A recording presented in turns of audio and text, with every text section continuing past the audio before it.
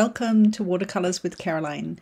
This week we're going to paint an eggplant and an avocado, quite simple little paintings. I'm going to be working on 4.5 inch by 6 inch 140 pound Arches cold press paper, and those people taking my Zoom class get the drawing and the notes. So welcome, let's get our paints ready and get stuck in. We're going to start with the avocado, and I kind of hope that you've got it all penciled in ready, and that's why I send the line drawing so you can have them done ahead of time. If you don't, while I'm sort of just getting started, see if you can pencil one in quickly. And you don't have to put the writing in either. That's totally optional. I did mine with pen, but I'm going to sort of show you how you can do it with a paintbrush too, if you prefer to do it with the paintbrush. I'm just going to zoom in a little bit so you can see a little bit clearer. Make sure it's still in focus. There we go. So with the avocado, we're going to start on dry paper, and then we're going to add along the edge a little bit of water, because we want the paint to seep in and sort of give that soft edge on the inside of the pear, but that hard edge on the outside of the pear. So it's a tricky little thing to do. And we also want to have ready, we want to have our inside colors ready for the pear before we sort of start doing all of that. Because once we put the water on here, we then want to add some very, very light creamy colors to the inside. Now let me just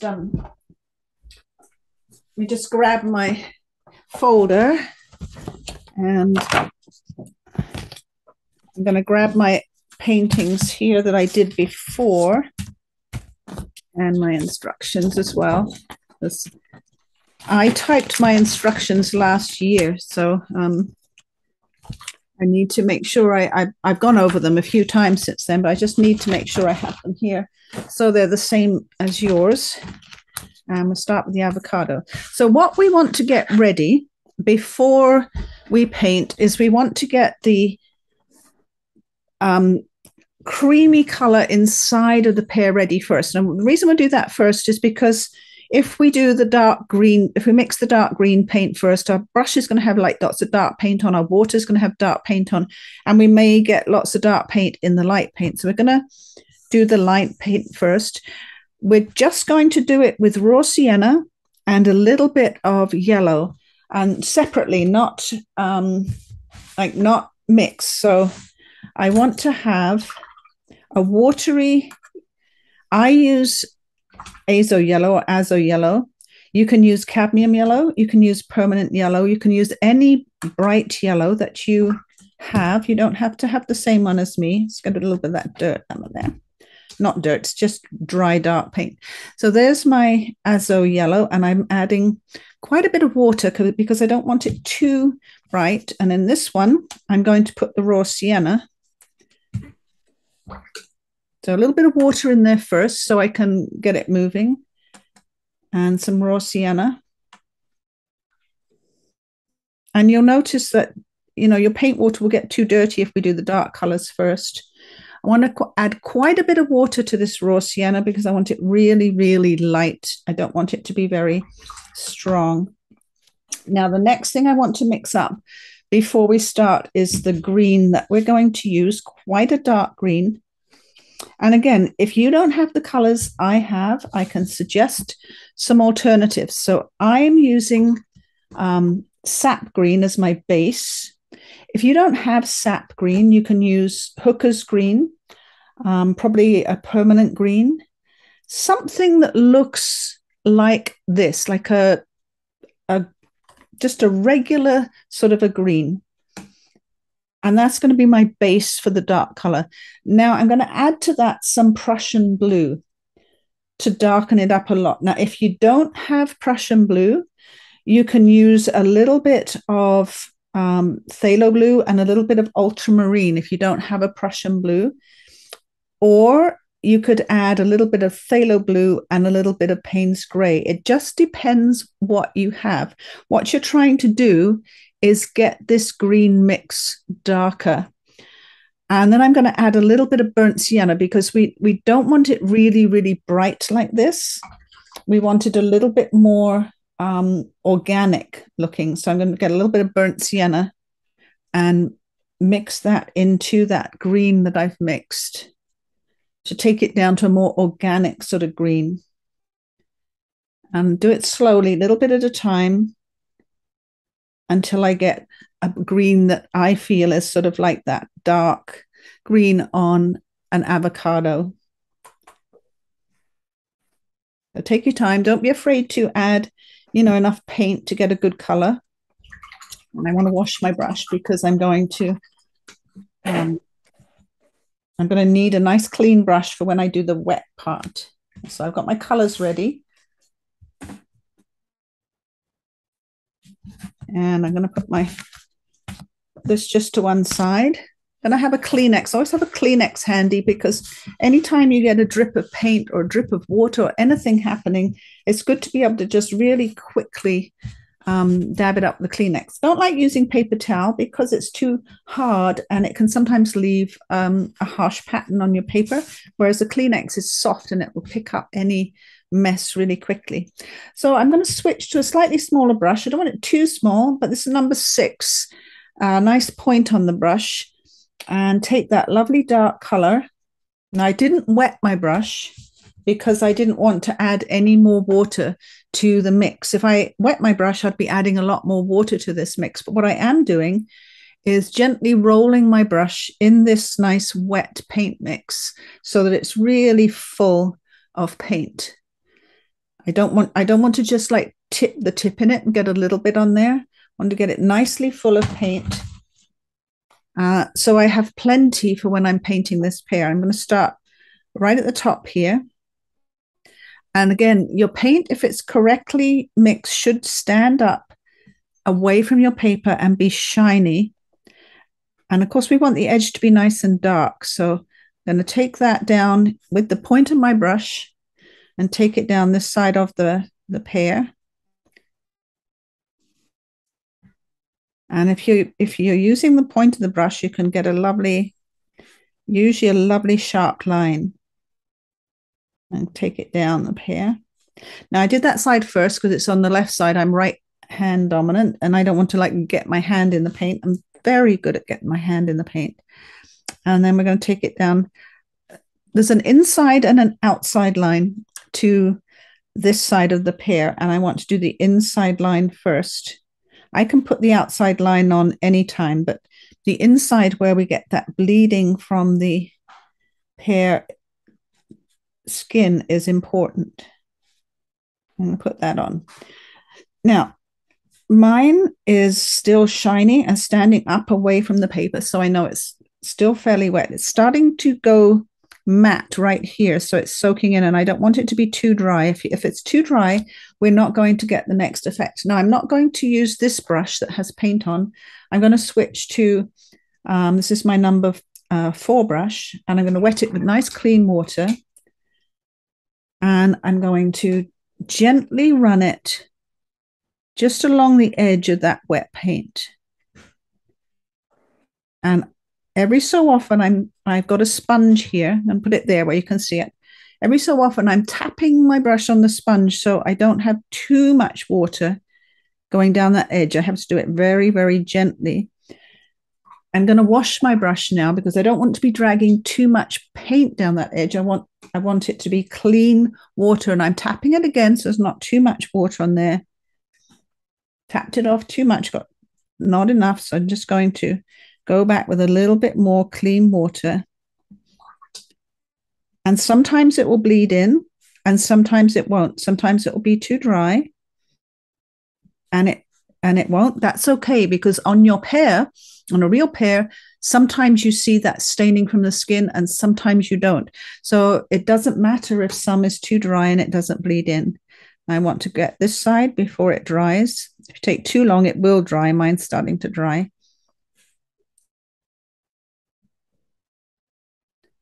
But it's okay. It will bring a bit of staining, and I can see this is very wet down here. So I know that when I touch this, I should get a good amount of bleeding into the water.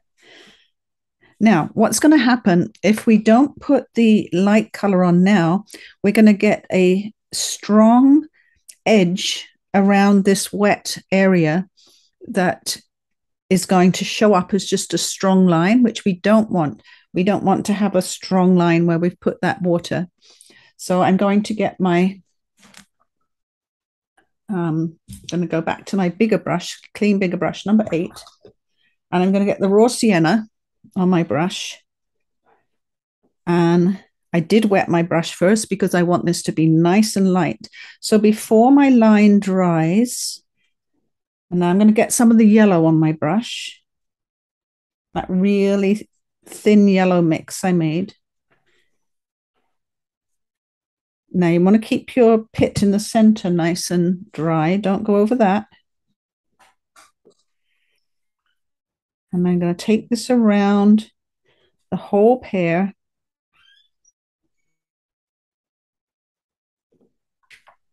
Zoom in a little bit more. And if at some point this looks too dry on the edge, I can take it back to the wet line that we just put in. I have a little bit of a drip coming down into my pit here. That's not going to matter. It's just a tiny drip. And we'll fill that up. If you have some missed spaces like here, don't worry about them. Missed spaces in watercolor are really quite attractive. And it doesn't matter if you have them. I'm going to get a little, now it's all wet now. I can play a little bit with the color. I've got just a little bit more raw sienna on my brush. And if I just touch that raw sienna onto this wet area, it will just blend in. And I just want to have a little bit more shadow here and a little bit more here, just a touch. It's not actually painting with your paintbrush. It's kind of touching the wet paper with the tip of your brush. And one more place. I'm going to get some more raw sienna. Just right here where the pear was attached to the stem, I just put some stronger raw sienna just there. Just that where there's maybe a staining from the stem. This is bled in quite a lot here. I'm not going to worry about that. That's the whole beauty and joy of watercolor. I have at the moment 3 brushes in my hand. There's the one with the green on, the one with the water on, and then the one with a bit of sort of raw sienna mix. I'm going to go back to the green one. I have to kind of remember which is which. It doesn't matter if you forget. You can wash them out and redo. So I am going to wash that brush out because I don't want it as strong. The edge of the pear, I'm going to add a little bit of water to the edge of this pear color and just tease a little bit of that color out so that it's not as strong. And I will put the edge on the pear where you can see the other side of the pear. As I come down towards the base of the pear, I'm getting a stronger color. So I come down here, it's a little bit stronger. And I'm just using the very point of my brush. And the nice thing is if you have lots and lots of paint in what's called the belly of your brush, this thick part here, and you lift your brush up, the paint will flow down like a pen into the tip of your brush so that you can get a nice amount of paint coming out of the tip, but you're not getting a big thick glob of paint happening here. I'm going to take that down. And this is the point where we just want to leave this one to soak in and move on to the eggplant while this is settling in. And all this nice paint here that we've put on is really getting into the tooth of the paper. So we get good color. And I'll put that to one side. At the moment, anytime you have a painting at this stage, it doesn't look like much. You have to really wait till you've got a lot of that painting in there before it looks like something. I'll move that over to one side and grab my eggplant one. So here we have the eggplant, and I'll go back to my picture. The eggplant. On the eggplant, the two hard highlights, so this one and this one, that's where we leave a hard, dry edge and don't smush it in with water or anything. And I actually draw mine so that I can remember to leave them unpainted. Otherwise, they tend to get painted in very quickly. The soft highlight is going to be here. And we're going to do that like we did the eggs last week, where we wet this part with some water and kind of just let the paint bleed in. And we can use our thirsty brush to soak up the paint there if it gets out of control. The other thing that I've done here is I've put a splodge of ultramarine blue here and a bit more magenta here. So I've got a big variety of color in this eggplant. And I am not worried about all these kind of hard, dry edges that form. I'm using those as just part of the watercolor look. And when you look at the whole finished painting, you tend not to actually zero in on any of these kind of hard edges. You just see the whole look of it. And down here, on the second layer where I put this hard dark shadow in here, on that layer, I put water underneath and I let it bleed down into the water to make the shadow. And then I've put a complementary color. Complementary color to violet is yellow. So I've used a sort of raw sienna and yellow green mix here to have a complement to the shadow, so that that is bleeding back into the violet. So it gives a kind of an interesting watercolor look. It's not realistic. It is your kind of watercolor impressionistic look. And I never worry if I got a splot of paint. I don't worry about that. Same thing here. We're using, it have to be dry here. We're using the complementary color, the yellow, against the purple to really make this stand out, the raw sienna, and then the sap green. And I did the lettering with a pen. Again, you can use a pen if you have one, or you can use a paintbrush, or you can leave it out entirely. That's up to you. So we need to make the mixtures that we will be using for the eggplant. So my base color is one called Dioxazine Violet. And I think we used that in week 1 with the flowers. Now, if you don't have Dioxazine Violet, you can mix one. I'm just going to zoom back a little bit close there. There we go. You can mix one using, my favorite mix for a Dioxazine Violet color is quinacridone Magenta. But if you don't have that, you can use quinacridone Rose or Permanent Rose. Either of those are similar. I'll put Permanent Rose beside it. So anytime I'm using magenta in this, you can use a Permanent Rose or you can use a quinacridone Rose. Or if you don't have either of those, your third choice is alizarin Crimson, which is not quite so magenta-ish, but it's kind of like claret, and it's okay. It'll work just fine. But magenta is your best color. And if you mix that with phthalo blue, it's got some phthalo blue here, either the rose or the magenta with phthalo blue, you get a lovely color that's almost the same as the Dioxazine Violet. My violet's very dry here. I got to wet it up a bit.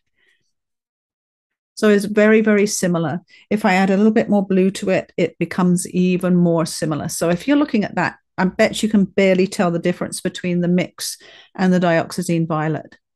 So you go with what you've got. It's easier if you've just got the violet to pick it up, of course. As well as that, we're going to use magenta on its own, or like I say, if you don't have magenta on its own, use rose, Permanent Rose, quinacridone Rose, a color that has rose in the title. Or if you don't have those, alizarin Crimson. They are all a cool red color that will work well with violets and other colors. And we also want,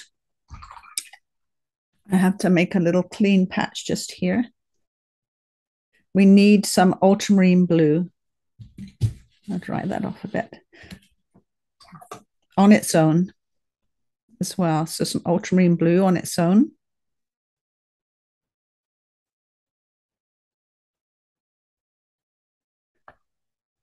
I need to have our colors ready. And I also have a nice dark mix. I've mixed the ultramarine blue, the violet, and the magenta. So I'm going to go back to this. This is just my dioxazine violet by itself. I'm going to mix it with some ultramarine blue and some magenta to get a really intense eggplant color. And like I say, if you don't have the magenta, go with the crimson or the rose color. That will work beautifully too. I want that to be really, really deep, a little bit more blue. And I'm going to have some alizarin crimson here because I might just add some to mine just for a different look to this one, to the one I did previously. I have all those colors mixed up ready.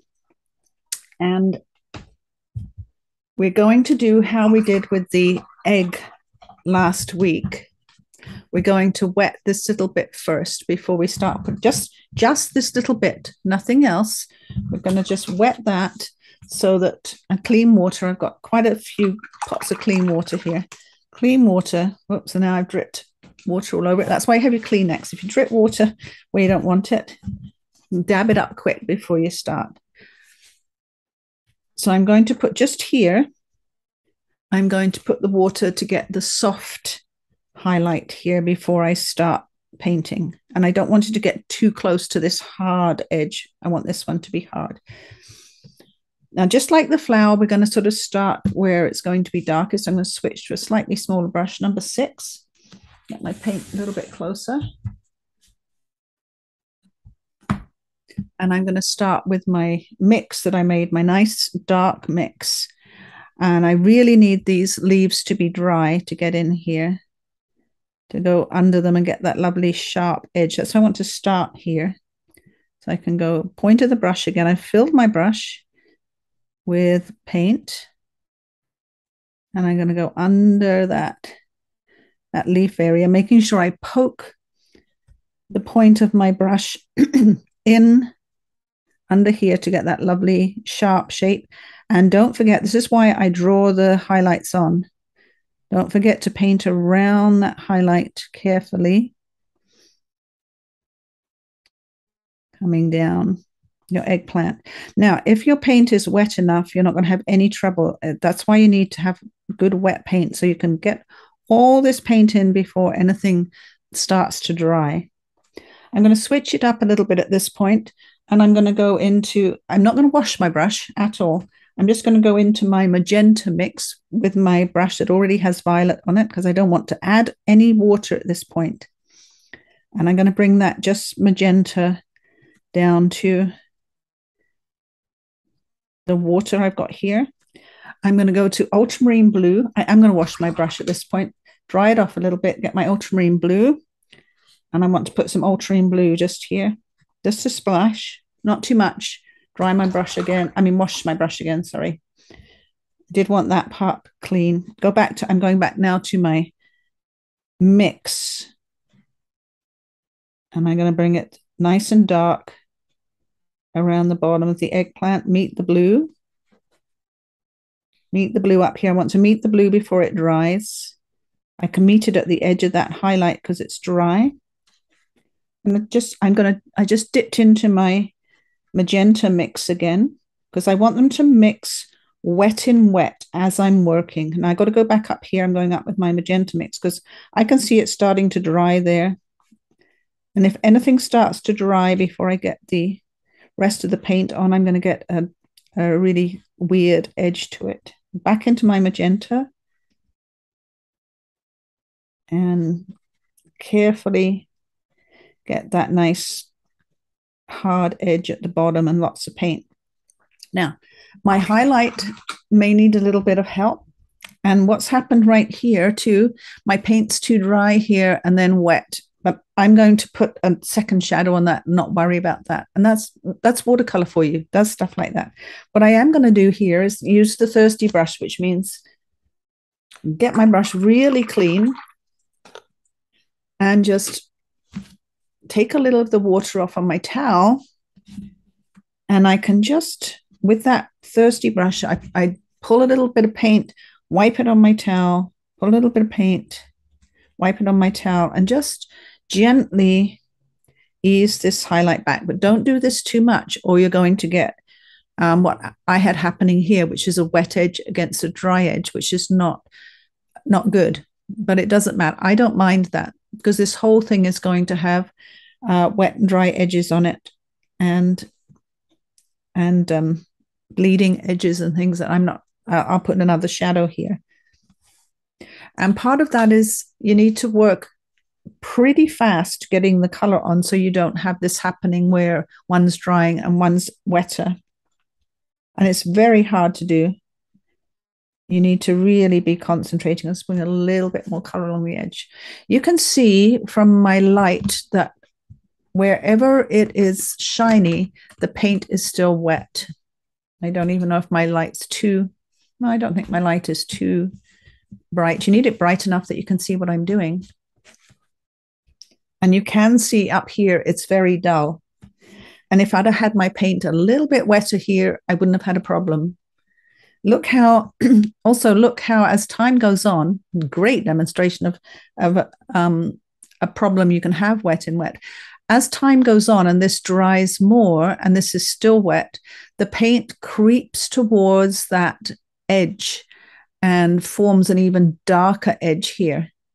So anytime you want that effect, it's a great way to get that effect if you want kind of a frilly edge there. Let's see, we've got that one done. This is a great point to put this one aside and work on the avocado again. I have my avocado pear nice and dry. And the stone in the middle of the pear, we're going to do exactly like the eggs last week, where we're going to wet the highlight. And then I'm going to put a base color of raw sienna on first. So if we look at the stone in the pear here, this is the wet area right here. And then I'm putting raw sienna on as a base. And then I'm going to be adding, while that's wet, I'm going to be adding a burnt sienna and Prussian blue dark mix here. And then a little bit of burnt sienna again. You can see the dry edges. That doesn't matter. That's part of watercolor. Having the hard and soft edges, the dry and wet in wet effects. But the first thing I want to do, I have raw sienna from my first wash that I did with the avocado, but I want to add a little bit more to that. And we're also going to be using burnt sienna. So I want to get some burnt sienna as well, ready for the dark part of the stone in the pear. So just, I want pure burnt sienna here. And then I'm going to do a mix. Now I have an old mix here of ultramarine and violet. I'm just going to wet that up and use that. And for my very dark mix, I've used ultramarine, burnt sienna, and Prussian blue. So into that old mix, I'm putting a bit of Prussian blue, I'm putting a little bit of ultramarine, and then I'll put some burnt sienna in there to get that really dark brown. A little bit more ultramarine, a little bit more burnt sienna. I want to get that dark brown for the shadow on the stone. And this is just the burnt sienna. So I've got my 3 colors here ready for the next stone. Move that over. And I want to start with clean water. I have my number 6 brush. Don't want one that's too big because our paper's 4.5 by 6 and our stone's not that big. And the highlight on the stone is right here. So I'm going to just wet that up with some clear water. And I'm going to start with the raw sienna. And just like with the egg, we're going to just bring it to the edge of that water that I put on there.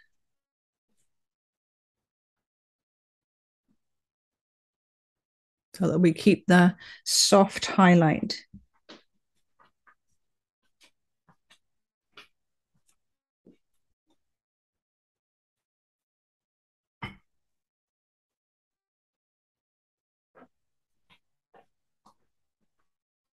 Again, just painting with the very point of my brush. I have a little drip of water on there. I have to make sure I get rid of that so it doesn't flow over from the stone into that. Now I want to bring a little bit more raw sienna in here.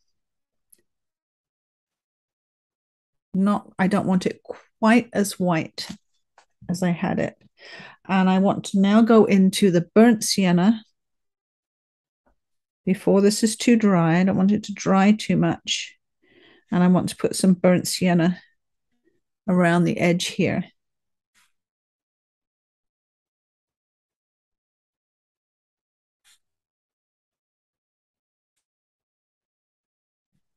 And we possibly will have to do this in a couple of layers, and that's fine too. And I'm going to go into my really, really dark mix that I made, the one with the dark one here with the Prussian Blue and the Ultramarine. And while this is still wet again, this is where you don't paint, you touch with the tip of your brush. I'm just going to touch that around this edge and down here.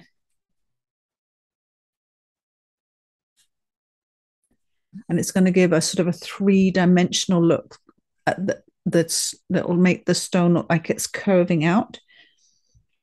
I'm using my thirsty brush. I've cleaned that brush, dry it off a little bit, and I just want to just push that very gently with my thirsty brush, just very gently.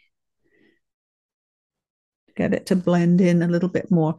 Now, I will probably, or you will probably want to do even a third darker shadow when this is dry, because it will dry quite a bit lighter and your dark color will blend into your light color quite a bit. And if at any point you've completely lost this highlight, use your thirsty brush, which is clean, fairly dry, and just push it back a little bit if you've lost that highlight. Just, like use your brush, just push back just a little bit. And there is another method if you lose it completely. I'll just move this and bring my one that I painted last year over. If you lose it completely, you can actually get some of the highlight back by scrubbing out. I have a little brush. You can use any small brush to scrub out. Use clean water and a clean Kleenex. And you can, after the paint is dry, you can scrub with some clean water and dab with the Kleenex and pull back some highlights if you lose a highlight and your paints are not too staining. Now, I tend not to use staining colors very often. The phthalo blue will stain and the Prussian blue will stain a little bit, but the burnt sienna and the ultramarine blue don't.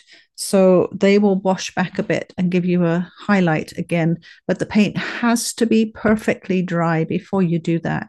You can't do it when the paint's damp or when it's wet, and you will damage your paper if you do that. But this is a good one for the end if you've lost some highlights. I don't want to do it too much because this is okay. But just to let you know, any little brush like this will do. If you just buy a tiny little brush for acrylic paintings, is quite a firm tip, not too long. You can brush stuff back and think about what else we need to do on the pear after we've done the stone here. Well, we can do a little bit of the shadow because this is all dry down here, and it's a good time when it's dry, and this is waiting for this to dry. You can put the shadow in underneath. So my one here is sort of a little bit of lilac and a little bit of ultramarine blue, which is just the mixture that we had over there for the eggplant. And I've also used a little bit of raw sienna and a little bit of pale rose to sort of pull that out of there. So we don't have any rose mixed up. And I need to add a bit more water to my raw sienna. So I need to get that ready. Now I'm going to water up my raw sienna a bit so it's not quite so strong again. And a bit more watery. Clean a little bit of space here for some rose.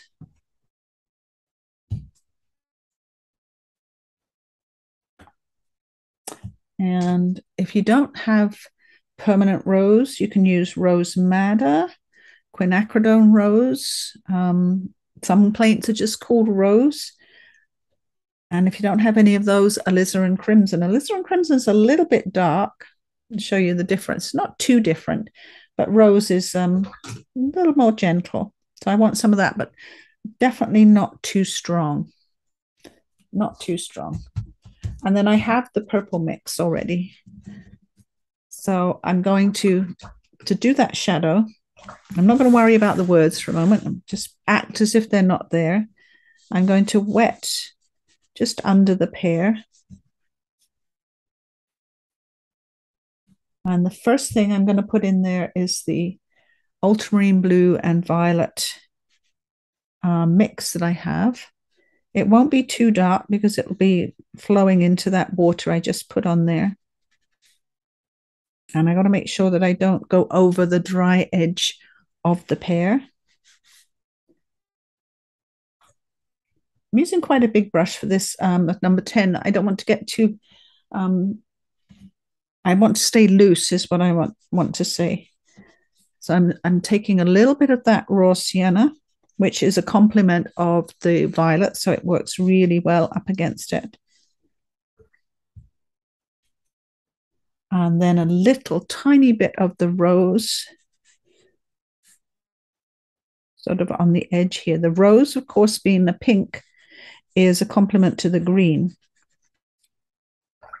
So it works really well with your, I'm getting a little bit of that very watery raw sienna on my brush again, and just tapping it into that rose color. Take a little bit more rose here, maybe. I'm staying very, very loose. That's why I have a number 10 brush. I don't want this to be have any real kind of shape to it.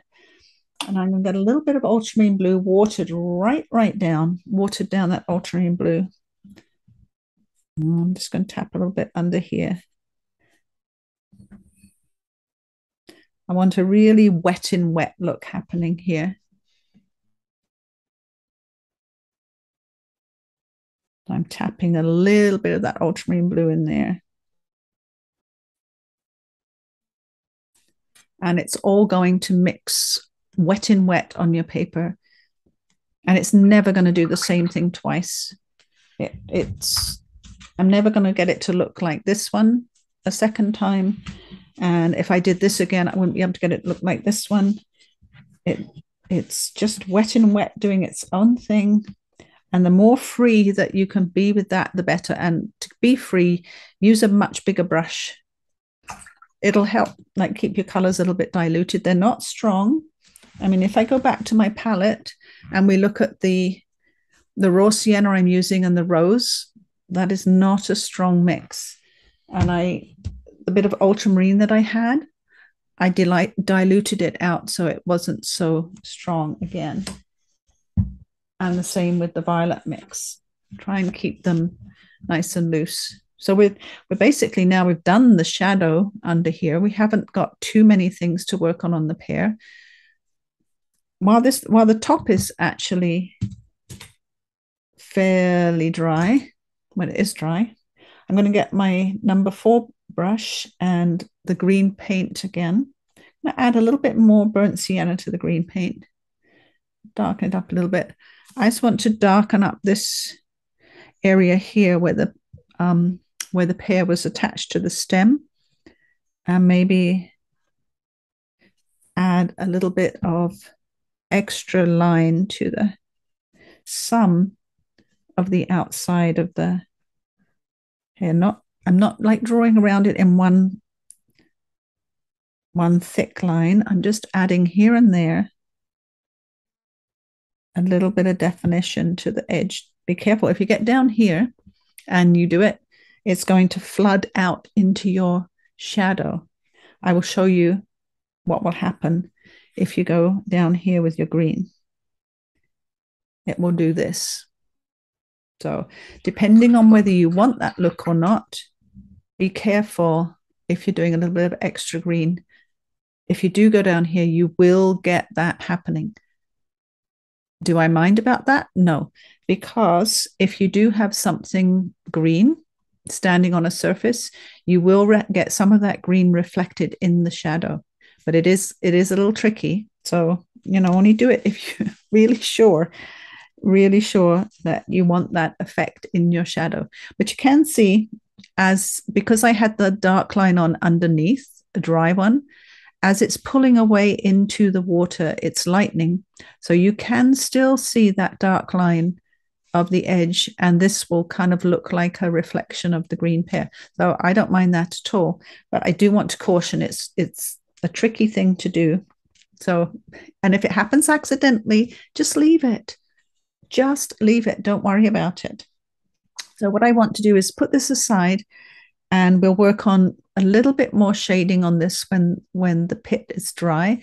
And when the shadow's dry, we'll work on a little bit more texture and shading on the side of the pear. But we won't worry about that for now. We'll let this all soak in.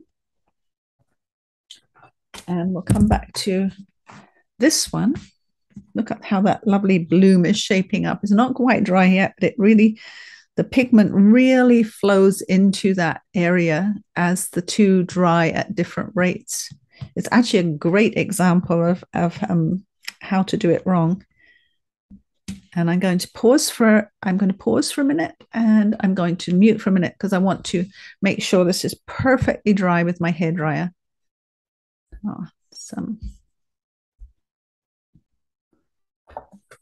I have dried mine, so it's good and dry. I'm going to do a little bit of fixing on this edge, and then we're going to put a darker shadow under here, and then the wet under here, and the rosa sienna and sort of a bit of green excuse me, here to do this shadow. So the shadows are very loose on these two and very kind of wet in wet.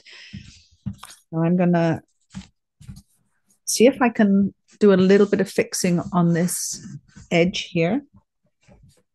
I'm going back to my palette that has my purples and magentas in. And I'm going back to, let me see what brush I'm going to pick up. That's number 8. Number 8's a really good size brush.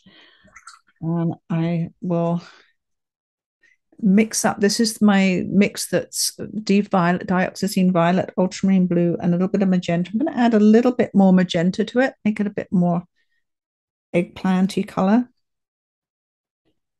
And I'm going to see what I can do with this edge to kind of disguise my background that happened there. Now I've put that on. Now this is tricky. I've got a damp brush again. I've dampened off my brush, and I'm just going to pull it along that edge so it's less hard, a less distinct edge. I've got some just gone in. I've got a bit of ultramarine blue as well. Ultramarine blue is a great color for darkening second layers, and I'm going to put a bit of ultramarine blue up here under these leaves to get shadow under there. And I'm not really gonna worry about hard edge there. I'm just going to kind of leave that. And I'm not going to worry about hard edge underneath either. I'm going to get the ultramarine blue and then the Dioxazine Violet mix. I'm going to take a nice kind of shadow under here. And I'm going to soften this bit a little bit with a damp brush. Take that shadow up here. While this is still wet, this paint, I've got just a wet brush, some clean water. And I'm going to take that under here.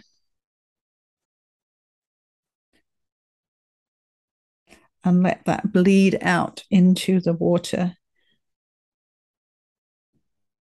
And then I'm going over here to my raw sienna again. So some raw sienna here. I'm going to grab a little bit of that avocado green color, mix it in with that raw sienna, and a little bit of my yellow, tiny bit of my yellow. I've got a really greeny raw sienna mix. Too dark there. I wash my brush and I'm going to take that out with a bigger brush. I put a little bit too much raw sienna on there, so I'm just going to scoop that up and go back into my greeny raw sienna. Put that on.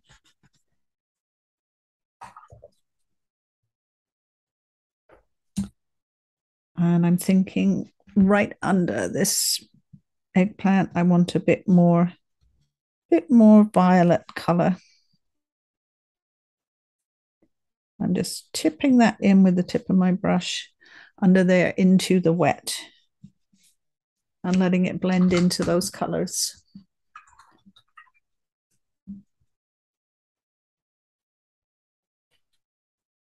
I don't have a very smooth edge here, but this paint is just slightly damp now, and I'll be tempting fate to do anything to that edge while this paint's slightly damp.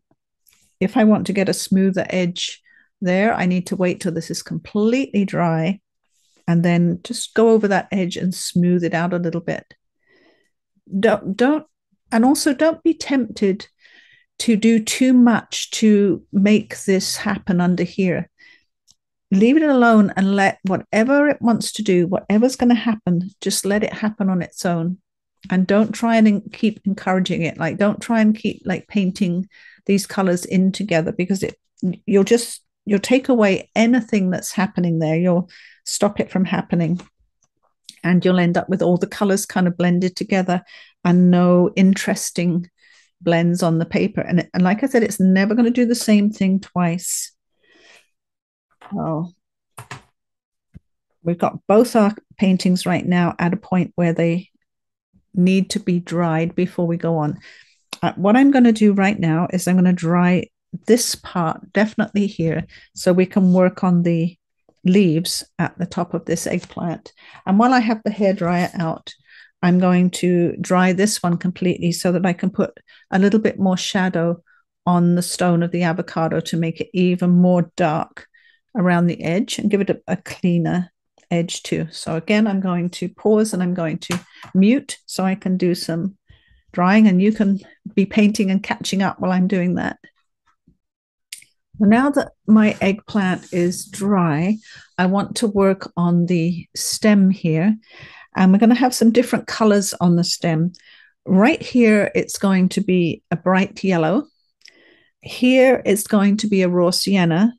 And then the rest of it is going to be painted with, say, a sap green, or you can modify the green that we had for the pear. So I've got the green I had for the pear here, and I don't need to do too much to it.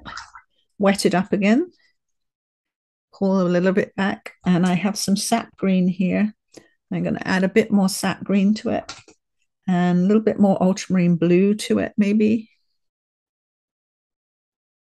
And that's good enough for doing the leaves of this. The other color I want ready is just some raw sienna. I'm cleaning a spot here just so my colors are nice and pure. And clean water, of course. Grab some clean water. Now again, I need a little bit of raw sienna, nice clean raw sienna. And a little bit of the yellow. I really, against the sort of deep purple of the eggplant, I really want to see that nice bright yellow.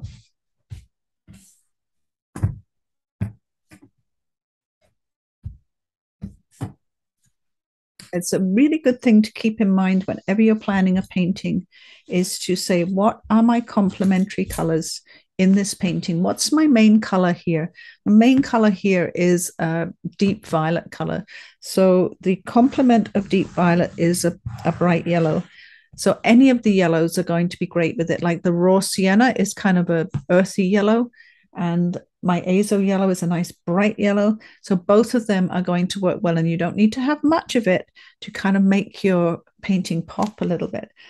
So I've got the yellow on this brush, so I don't want to wash it off. It's just a waste of a little bit of paint. So I've got my other brush here, my number 4, I'm going to get the raw sienna on the number 4 brush, and I want to have a little touch of that at the top of the stalk here, the raw sienna, and maybe coming down in the stalk. And I want to have this leaf coming out here. And of course, the plant has probably been picked for a few days.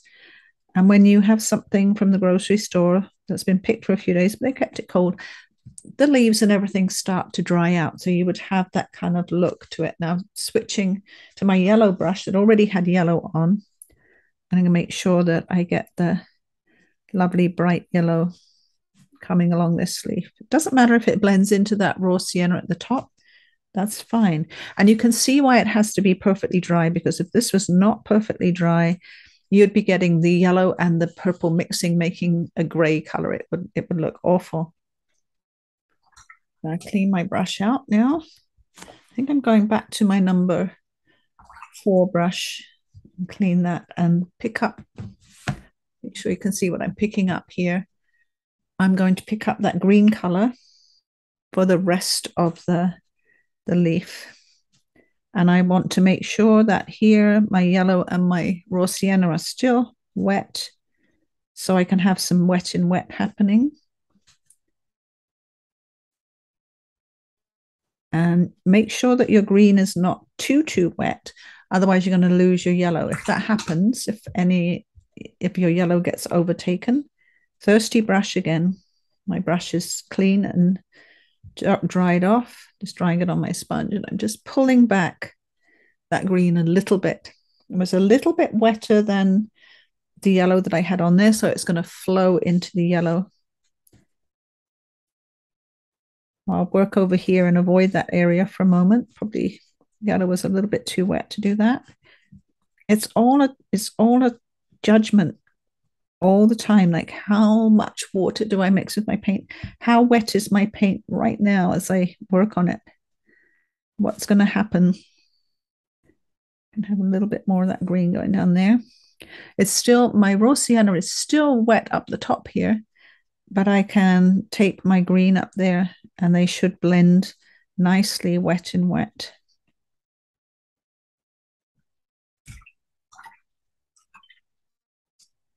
The other thing I'm feeling here is I feel like my shadow color is just a little bit light, and I'm feeling like I might want a little bit more shadow color down there, but I'm keeping a close eye on this green, which is creeping down this leaf. I want to encourage it to go back a little bit.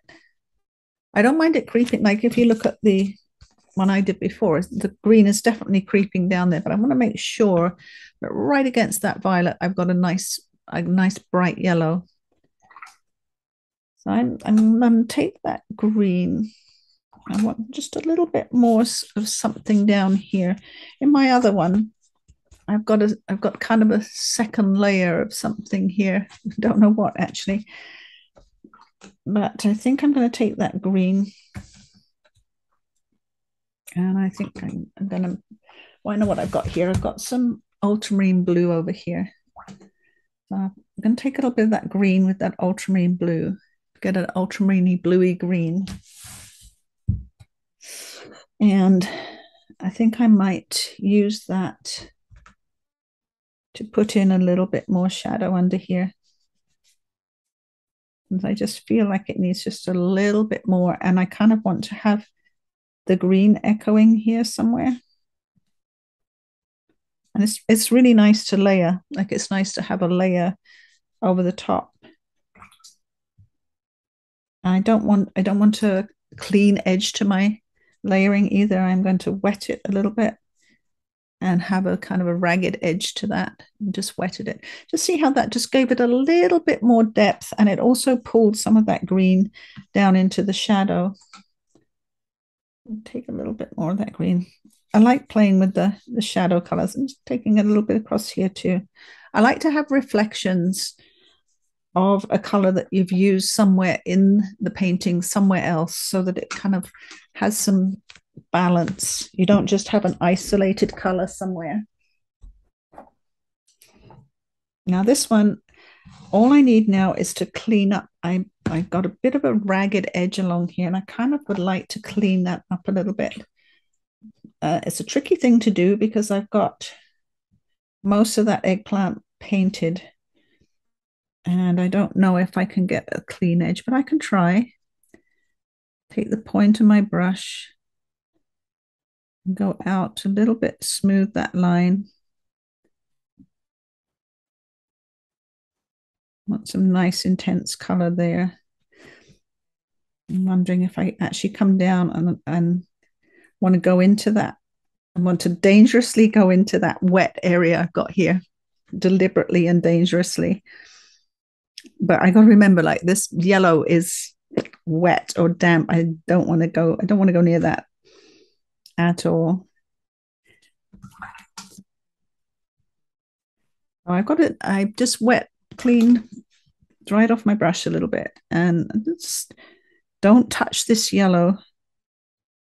I'm just going to sort of soften that shadow in that I just put, and see how I just cleaned up that edge by carefully going over it with a darker mix and then softening it in a little bit with my damp brush and just touching this shadow that was still wet with a little bit of that color so it seeped into that second layer that I put on there.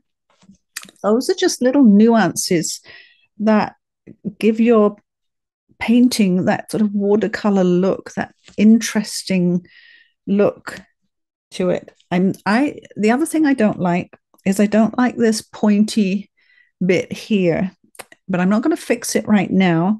When this edge is dried that I've cleaned up, I'm going to put a very pale wash of something just there to stop it being quite so pointy. If you look at this one, it's similar, but it's not quite such a deep angle there. It comes across more, and I just feel like this angle's a little bit too steep, and when this is dry I just want to put a little bit of something there. The other thing I want to do is on this avocado, I want to, again, the shadow underneath, now that it's dry, I feel is a little bit too light, so I want to put some of that lilac underneath, but I don't want to do it on dry paper. I want to wet very carefully under the pear. I don't want to wet the pear at all, and get a little bit of that lilac. Add a little bit of ultramarine blue in with it, and put a little bit more shadow underneath there. Really carefully. I remember last week I didn't use any violet. Remember I said violet's lovely for shadows, but it's not in our palette. Well, violet was in our palette today, so we're going to use it and use it for some shading. I'm just teasing that out a little bit with my brush. And of course, we have the ultramarine blue in the shadow too, and the pink and the raw sienna. So we've got a lot of colors going on there. Now, I need some darker colors around the edge of the stone. If you look at this one, it's pretty dark around here, and sharpen it up a little bit. So let's go back to our mix. I've got my mix over here, which is drying up a little bit. Our mix was, I have to think about that again. Our mix was, just got to go back to make sure. The stone mix was ultramarine blue, burnt sienna, and Prussian burnt sienna. Yeah, so ultramarine blue, burnt sienna, and Prussian blue. I'm going to wet that up again. Make sure I've got some good color. So ultramarine blue first, and then some burnt sienna.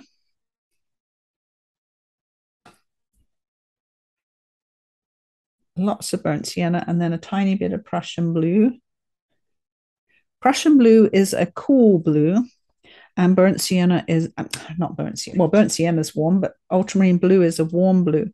So to get the shadows cooler and darker, the Prussian blue just gets them a bit cooler than the ultramarine, but the ultramarine is good in there with the burnt sienna. I've got a nice dark mix. And now I want to, loads on my brush, too much on my brush. I'm just taking a bit off.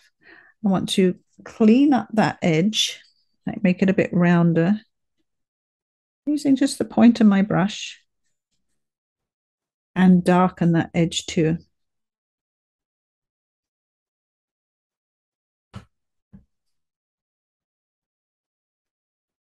I have to be really careful. This is the slow point here. Slow down. Be really careful with the tip of my brush going around this edge. Darken it up. And you don't have to go all the way around. It's really nice if you leave a space where you don't paint. Now, another color I have in my original one's a little bit of purple in this shadow. So I'm switching, I've cleaned my brush and I'm switching to a little bit of my purple here, just right here, going under the stone.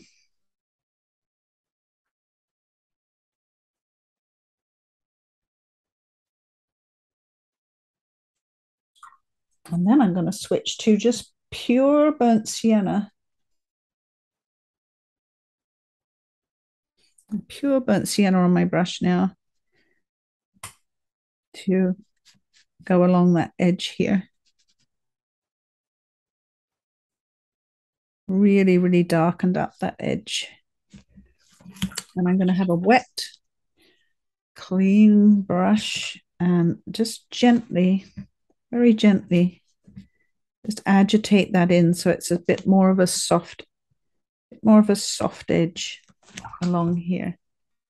It will look, when you have your wet paint going onto your dry paint, it looks like it's not going to blend in, and it's, you kind of think, oh, I don't know, that looks a bit odd, the dry paint on the wet paint.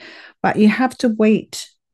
You have to wait for the dry paint to, the wet paint rather, to dry, and for the two to sort of meld together, and then you get a better idea of what it's going to look like.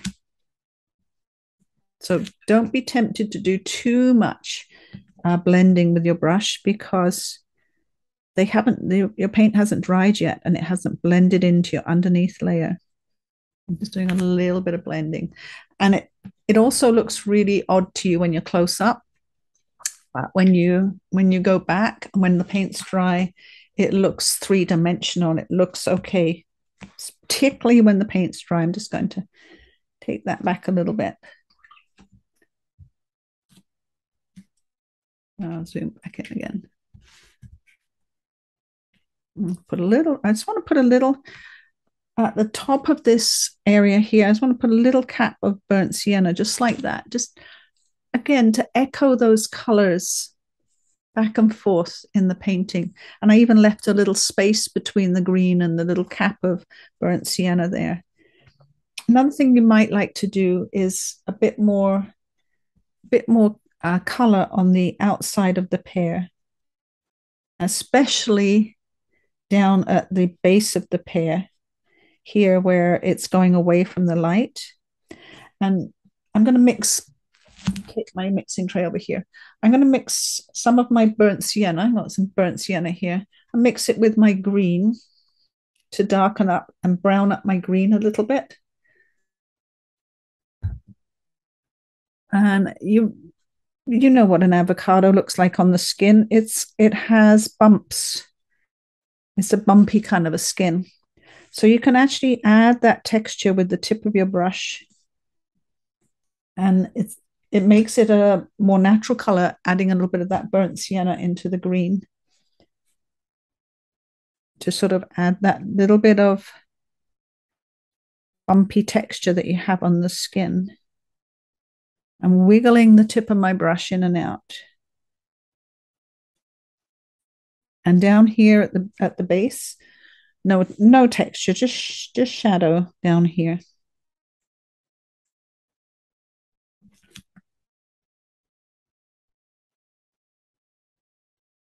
A little bit of a line, taking a little bit of a line on the outside edge, not everywhere again, just here and there.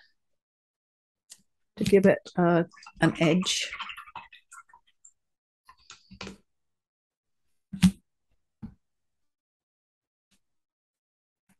All right, how are we doing?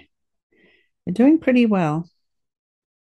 These are just short little paintings. And the only thing really left to do is to decide if you want to do the calligraphy on them and whether you want to do the calligraphy. If you are a calligrapher, and I know some of you that take my classes are, you want to get your pen out and do that, I'm sure. But if you're not a calligrapher, you can trace my letters and you can do them with brush. So either one, I'm going to get a pen ready and show you both how to do that, because if you're not into calligraphy, then the brush is fine. But if you kind of want to learn it or it's interesting to you, I can show you how to do the calligraphy with a pen too. So I'm just going to pause a minute, get my pens ready.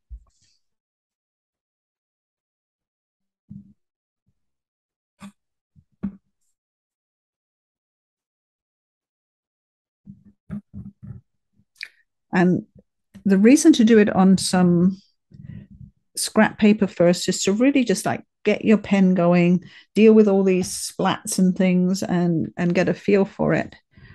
And then once you've got everything working well, you can go ahead and do it on your good paper. Now I want two colors in there, so I'm switching now to the green and get some green on my pen. Poke it in the edge here. And it really just has to be the right consistency. That's why you need to kind of practice first. And I have green on there now, and I'm just going to touch the green into that wet raw sienna mix, and they're going to blend wet in wet on the paper and give you a sort of a double color. And it really is just a case of getting the pen going to get this to work. Once the pen's going and you have the paint consistency right, it gets easier and easier. So you need to kind of have a little practice sheet ahead of time. You can see as my pen's getting going now, I've got my mix just right. It's starting to get easier. You have to push quite hard on the dip pens to get them to release the paint. But this is just watercolor paint. We'll switch back to my, and I get a cheapish kind of a brush that's quite, quite firm. This is from the dollar store, this one, and load my pen with the brush. And I'm switching now to the raw sienna mix.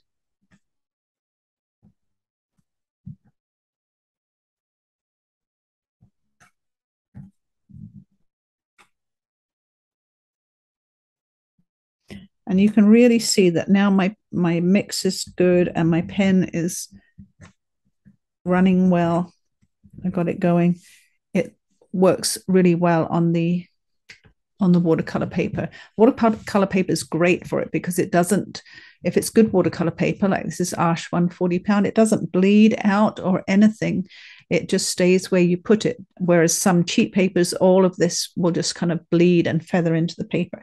So that's one way to do it. You can change colors. You can just tip the other color to the paint that you've put on there and just change the color by just touching the pen onto it like that. Or you can do this with a paintbrush, filling in the letters that I've shown you.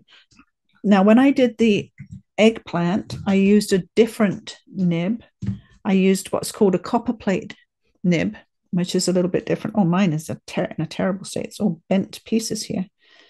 See if this one's better.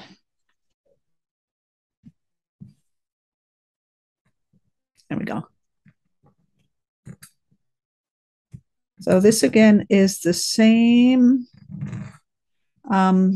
paint that we just used for the eggplant. I was painting it onto the back of the nib and using the paint to do the calligraphy. And it takes a bit of getting used to you have to kind of, again, get the nib running, the paint consistency just right.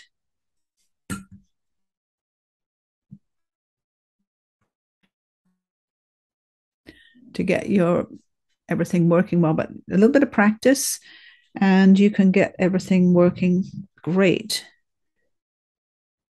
if you're interested in using the different dip pens to do the calligraphy. So when I did the eggplant one, I used two styles of lettering, a Romans and a copper plate. Look at this one I was just doing. You can trace my lettering and make sure it's straight. I usually use some pencil lines that I will erase afterwards to try and get it nice and straight. And then get a really thin brush, so a number 1 or even smaller, with a lovely, lovely point, or a pen. I just, an ordinary pen, colored pen. And then very carefully make sure everything's dry. And, great thing to do. Let me be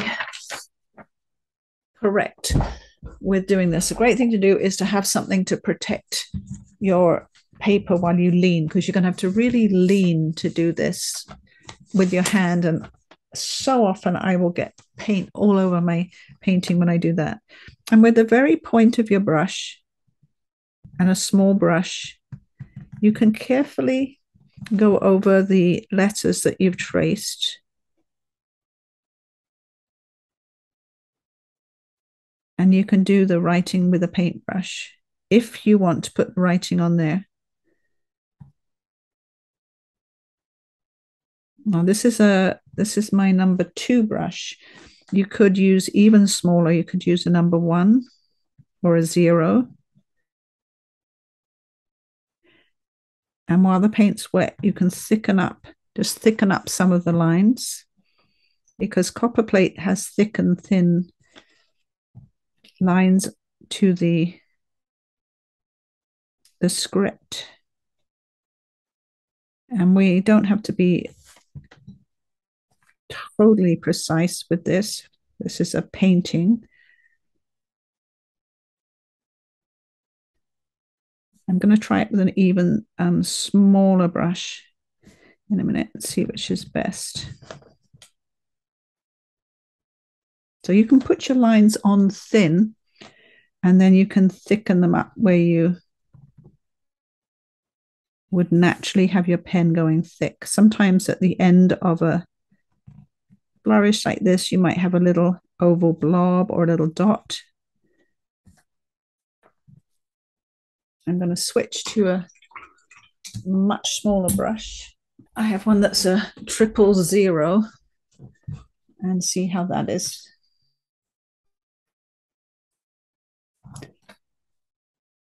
For the lettering. Sometimes when they're very small, they're a little bit firmer too, so they're a little bit easier to control. This is my 000.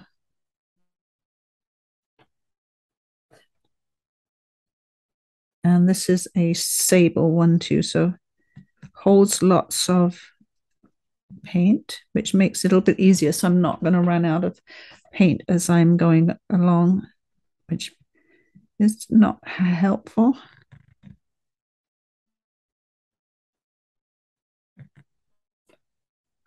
The good thing is when you do it this way, you can use the colors that you have used in the painting, so it really matches your painting.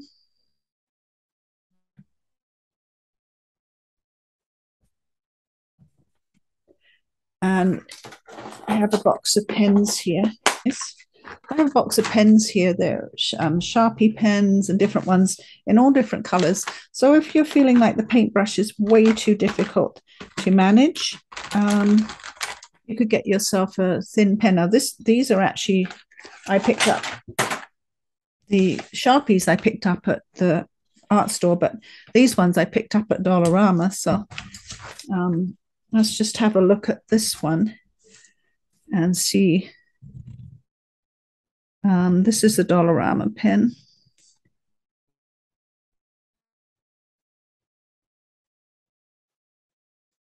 Oh, I've gone through the paper here.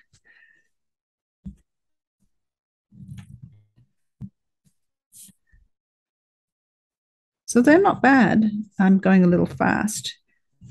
But if you were feeling like the paintbrush is too hard to control, you can pick up these thin pens from Dollarama or a pack of pens, or at one pen for a couple of $2 or $3, you can pick up one pen from the art store and use a pen if you want to do it too. It's just that your color doesn't match as well, but that's okay. I'll write my name in this dollar store pen down here. I think that's dry enough. And I think the color matches the eggplant really quite well. I think this pack of different color pens was $4, maybe from Dollarama, maybe $3. And there was a lot of different colors in there. And they're really nice fine tip. So again, if you didn't want to mess up your painting with a paintbrush, then you could definitely use a dollar store pen. This one a little harder to use a dollar store pen because you couldn't get the two colors. But there are water soluble pens that you could use, or you could just go between the lines that I've given you here. I get my raw sienna mix and start with, again, I must remember to do this. Protect your paper when you lay your arm down. You have to lay your arm down to get control. But it's really good to protect your paper. So I've got my 000 brush here with the raw sienna mix, and I'll bring it up and put that inside the lines that I have with my pencil lines. And I'm going to switch to the green and just touch the green in there. A little bit of green touched here. Go back to my raw sienna mix. And it's kind of fun to paint inside your pencil lines with a little teeny brush. And it will look quite authentic. I'm switching back each time between raw sienna and the green mix. So I have both of them, wet and wet. And you can pick up a tiny brush for hardly any money because they're so small. And even if it's just a polyester bristle or a man-made bristle, that's okay. It's even okay if it's an acrylic brush with a slightly firmer bristle, because it'll make it easier to control. You don't want the bristles too firm or they won't hold the watercolor paint, but a lot of acrylic brushes are quite soft and they will hold the paint whilst being quite easy to maneuver. As you can see, I'm going back and forth between the green and the raw sienna.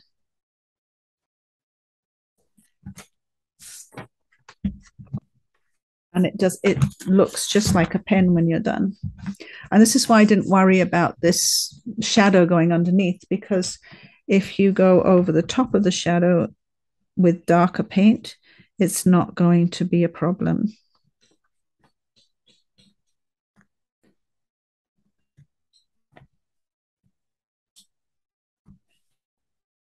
And the pen that I used on this, the C3 nib that I used, gives a kind of a broad stroke and then a thin stroke as you lift, go up and down with the pen on an angle.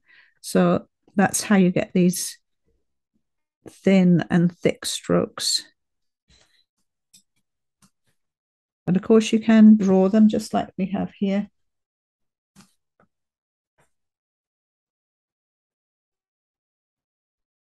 My paint's getting a little bit too wet now. Has to be wet enough to mix wet and wet, but not so wet that it gets out of control on you.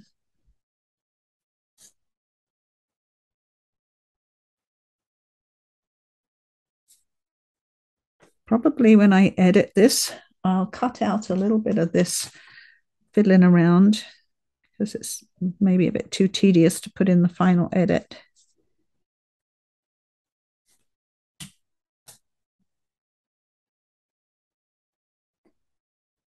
And you may not want the words on your painting. I just kind of feel like they finished them up really nicely. Another way, if you're really feeling nervous about the calligraphy part, sometimes you can get stencils of letters, and even in like the Dollarama and places, and you could actually stencil your letters out in pencil first before filling them up with paint. So that's another idea that could be helpful if you wanted the calligraphy but you don't feel very adept at it. Let's pull back a little bit. Let's zoom out a little bit. So I've got that one there. And I'm going to go back to my pack of pens here. And let's see if we've got a green one from the dollar store. These Sharpie ones are really nice because they are colored and they're also waterproof. And they even come in like pastel colors now. They come in a lovely range. I've got some sparkly ones. I don't know, maybe the Sharpies are a bit thicker. I'm going to sign my name in this one just to see. Oh, it's not too thick. I really like having a selection of colored pens that you can just pick up and use for different things. And it, just to buy a pack of colored Sharpies and a pack of these ones from the Dollarama, you're not expending too much money, and they really last a long time. This lovely Sharpie, this lovely color, pastel-y color. Oh, where I'm pretty much done my paintings. And of course, it's really helpful if you put them on a nice dark background. It really makes them pop, and you can use them then for a card, or you can use them as a little, you can frame them. What I like to, actually in my kitchen, I have 3 of them all framed like side by side, because I kind of like to have fruit and vegetable pictures and stuff in the kitchen. So it's another little idea or a gift for people. So, but always like think about having a nice dark card on the background so that it really makes them pop and stand out. And of course, when they're nice and dry, you can remove your tape. These ones don't have much of a background, so you don't really get a nice crisp edge on the outside, but come out nice and flat if you have your tape on, and nice and clean looking. And then you can put them on some nice dark card to make them pop. The eggplant could go on a purple card or a blue card, nice dark purple, nice dark blue. But if you want to have them all together, it's nice to have them all with the same color background. Oh, I hope your vegetables are turning out okay. We won't be here next week, but the week after we'll be doing a dragonfly or dragonflies, depending on which one you want to do. And I've got some beautiful photographs off of a site on Facebook. It's free photographs for artists. So beautiful dragonfly photographs, and that we're going to use next week. I'll send you a selection of the dragonfly photographs, and you can choose which one you want to do, or which 2 that you want to do. So that'll be up to you. I hope your eggplant and your avocado turned out really well. Thanks for joining me, and I'll see you again in 2 weeks, and we'll be back doing a dragonfly next time. So thank you for joining me. Happy painting, everyone.